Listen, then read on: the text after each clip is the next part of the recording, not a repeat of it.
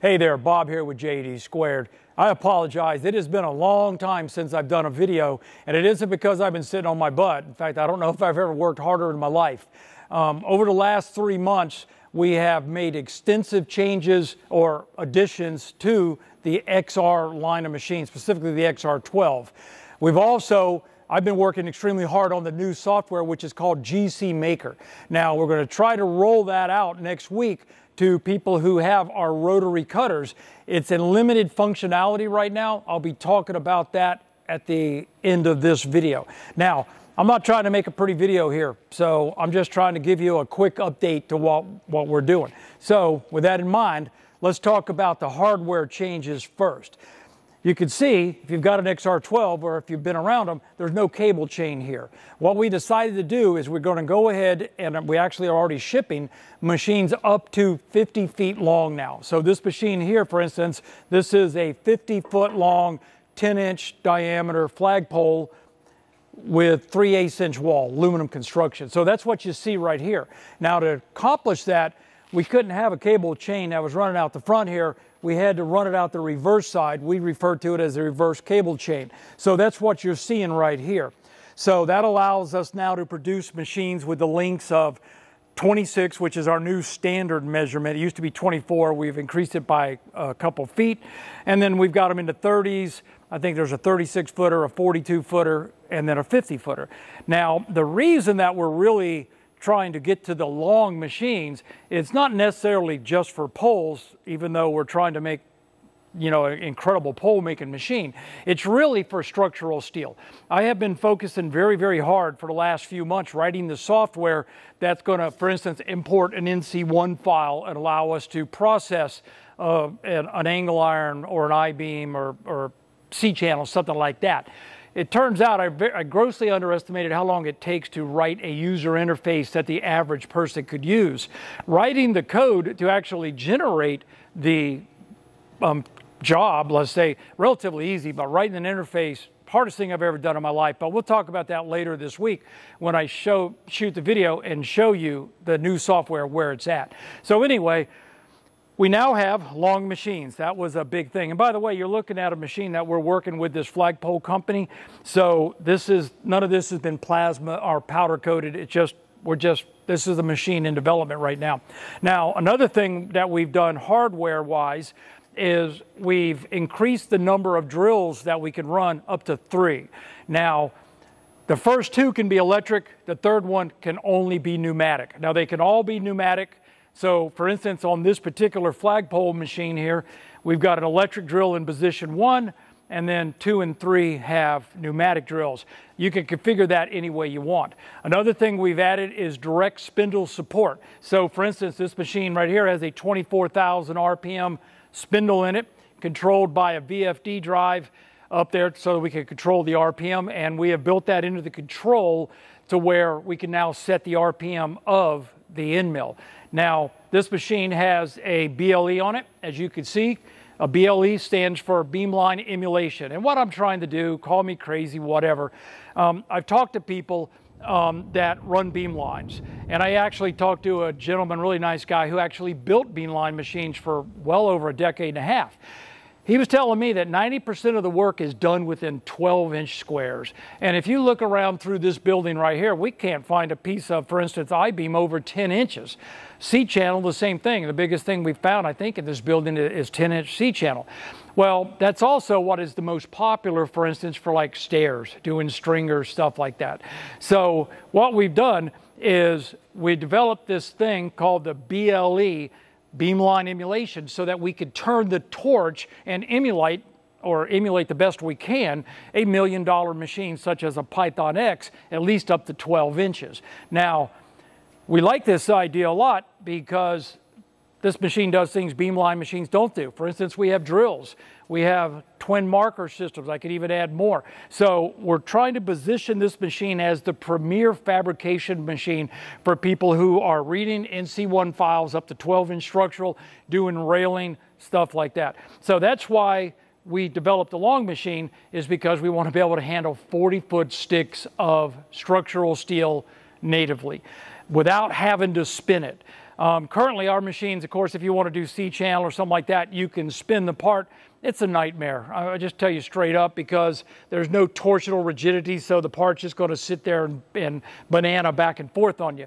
So the best way to cut it is to just load it with a forklift, load it flat, and don't spin it. That's why we had to develop the BLE. Now, when I walk down there and show you, I'll tell you the problem I had with the BLE, my original design, and how we're going to make it right for everybody who already purchased it and what that deal was. Anyway, so you can see now this machine has 7 tools, not even counting the little laser pointer. So as far as hardware goes, I think we're about as good as it's going to get. Now I'm going to go ahead and take the camera off the tripod and just walk down and just show you what a reverse cable chain system looks like. Now, another thing, keep in mind that as I add features to the software or I add attachments to the XR12, they are good for everybody all the way back to numero uno. I am not going to leave anybody out in the cold. So as I develop all this stuff, you got an RC6, you're going to be able to take advantage of the conversational programming that is just getting ready to release here in a couple weeks or so. So anyway, without further ado, let me take that camera off. I'm just going to give you a quick scan up and down so you can kind of see what the reverse cable camera looks like, and then we'll walk on down to where I can show you better what the BLE attachment is and what we're doing with it. Okay, you can see what we've been doing. We've been drilling holes here. Let me walk on to this side of the machine over here. So you can see the kind of the finish that we're getting. Pretty darn good finish. And what we're doing for these people is we're actually plasma cutting the hole, and then we're coming back and we're multi-passing milling it with that right there. Now the new software is allowing us to also plasma cut holes vertically. So there's no more normalization. You don't get that oval look. You now can get a hole, or we can cut it normalized. So anyway, let's walk over here and you can see how a reverse cable chain works. Basically, the cable chain is coming out of the back of the machine. You can see right here where we've added the extra amps, and that blue thing is the VFD control, variable frequency drive, to drive the spindle. And then of course we had to add things like a resistor to take the energy out of the spindle when you wind it down. Now all this stuff is obviously covered when it ships. Like I say, we're just working on this machine. Anyway, the way the new cable carrier works is it's a very low profile. You can see right here. If I look at it sideways, you can see that the majority of the part is above the cable chain. This was done to minimize the dangers of loading with a forklift or an overhead loader. So you can see how that works right there. Now, coming on down this way, you can see the rollers on it. And what happens as this thing transverses down, these rollers are going to drop into these slots right here, all the way to the very end. So believe it or not, this machine is long enough. That is a 50-foot pole, and it looks like we still got a little bit of room here on the end. We don't guarantee anything more than 50 foot, but anyway, they told me it was a 50-foot pole. So anyway, that is the reverse cable chain setup. Let's walk on down now and I'll show you the current BLE. Okay, this is the BLE going through its paces right here. You can see it tilted. We're only tilted 45 degrees going around. However, the BLE will completely turn sideways, and the idea was to be able to cut our structural steel just by, instead of rotating the structural steel sideways, turn the torch sideways. So for instance, let me stop this here real quick and I'll show you. So for instance, we can go, let me turn the rapids up a little bit. I could do like this right here, and now I'm cutting sideways. So the intention when I first developed the BLE, it did not look like this. It has a belt drive that comes all the way down. I'll talk about that in a minute.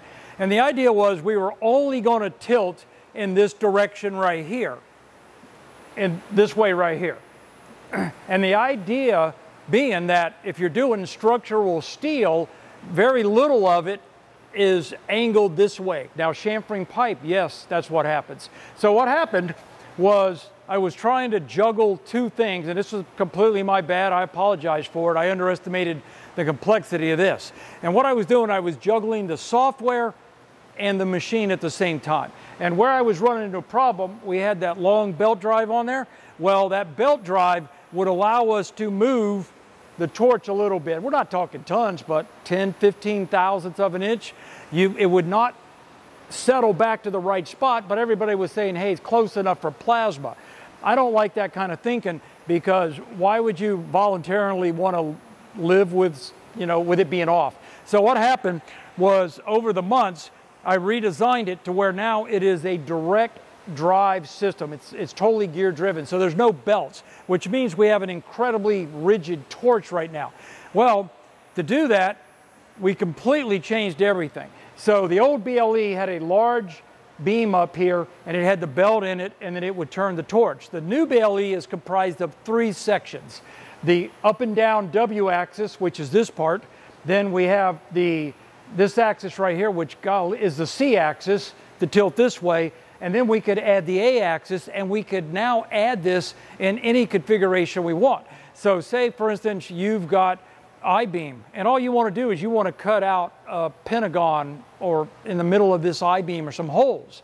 Then yeah, you're probably going to need to use the W to come down in order to lower the torch to get into that I-beam, because the I-beam will hit the bottom of your tooling plate. So that's where you would want to use that one axis. Now let's just say we are chamfering pipe. You don't even need that axis. You need this axis right here, which is the A axis, to tilt the torch this way. If you want to do it all, you would need all 3 axes, the W, the C, and the A. So you can see what we've done. We've given everybody choices, but at the same time, we have dramatically increased the capabilities of the machine. So for instance, now we can very accurately cut this structural steel. So that's what we're planning on doing, and the idea is we're going to load it flat. We are not going to spin it, and then we're going to come along and let the torch do the tilting instead of the part rotated. So what we're going to do, I just told you that we have shipped out not a lot of them, but a bunch of these W axis with the tilt on it, and I thought at the time, oh, how hard can it be to write a little bit of software to cut a piece of angle iron? Well, it turns out I wasn't lying. That was real easy. I had it doing it within a matter of days. Where I screwed up, and I truly apologize, is I had to write the software in order the average person could do this. Not me knowing the machine, but somebody who just come up to the machine and say, hey, I want a piece of angle iron 36 inches long, I need a 45-degree cope on this, and I want a hole here. So that's where I screwed up. I apologize. I spent like 3 or 4 months, and believe me, I ain't got a whole lot of sleep during that time. I'm working hard. Well, anyway, I now have this beautiful piece of software user interface that I will be showing you here in a couple of days. Now, currently, it's handling flagpoles, round poles, slots, holes, cope in the end, stuff like that. I am not currently generating G-code to cut out that angle iron. That's next week's job. What I did is I got a user interface so that I could easily add these features. So for instance, when I go to do the I-beam, which I'm very excited about, to do the block out, well, I've already got all that built into the program. What I've got to do is write the code that generates the G-code to cut out that block out. Much, much easier to do that than to create a user interface. My guess is a typical feature would be somewhere along the lines of a day or a day and a half. So when we do actually add that block out feature, I don't think it's going to be too bad. So we'll be doing that. Now, here's what I'm doing. Everybody who got the up and down tilt got it at a great deal. They got it at $10,000, 2 axes. Each axis is normally going to be $10,000, 30 grand. Now, what my thinking was they're going to go ahead and prepay it. They knew we weren't ready for it. I knew we weren't ready for it. I didn't know when we were going to be. I thought it was going to be much quicker. But the idea being is if we have to put boots on the ground to install this, once they see it and they want it, that's $5,000 because the wiring is relatively complicated to get it to go doing it. So in my mind, and I may have been wrong, my thinking was, okay, we're going to give these people a great deal. They know it's going to take time. I'm going to lose money on this deal for sure, but I don't really care. I need people to try out my new thing when I get it ready to go. That was the plan. And remember, I thought I had the hardware working. I didn't realize the software was going to be that hard. So anyway, with the new system here, what we're going to do is everybody who has the old system, which has the belt drive, is going to get a brand new BLE system. So they'll get a brand new W axis, and they'll get a brand new direct drive, whatever axis they've got there. Now, the new system, I hope it was worth the wait, folks, because there's nothing we can't do now. We can chamfer pipe, we can cut angle iron, we can do everything. It's just a matter of software. So anyway, that's my plan. Now, to change out these parts aren't that bad because we've already wired the machine. It's already been wired. So the average person should be able to change this part out here in about 30 minutes to an hour. They got to be careful. We don't want to break any wires. But the last thing we want to do is have to put boots on the ground to do something that's relatively simple. So we will shoot a step-by-step video showing you exactly how to do it. And believe me, I love this new system. It's very rigid. It's zero backlash. It pretty much adjusts the backlash out by itself. Very robust system. It really works good. Anyway, that is the gist of it. Now, what I'm going to do here is we're going to work with the flagpole company tomorrow. Once I get that flagpole doing, I mean, it's working beautiful. Wait till you see it. My goal is hopefully Thursday or Friday, I'm going to shoot a video showing you the new software, which is called GC Maker. Not very original, G-Code Maker, GC Maker. And you'll see it going to town doing pipe, you know. Now, another pipe we're going to do, I'm going to show you here in a minute, is actually a giant piece of plastic pipe we're going to be doing this week also. So anyway, look for the software, and when you see it, we'll start adding features more and more, and I'll talk about that when I show you the software. Anyway, I'm going to grab that camera and walk over here and show you something that we're getting ready to do. So let me get it here. All right, here's what we're getting ready to do, guys. We want the XR12 to be the do-it-all machine. You're doing railing.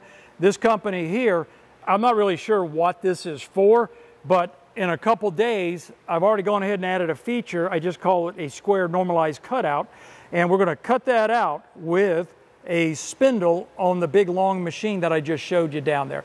Anyway, let me turn this thing around.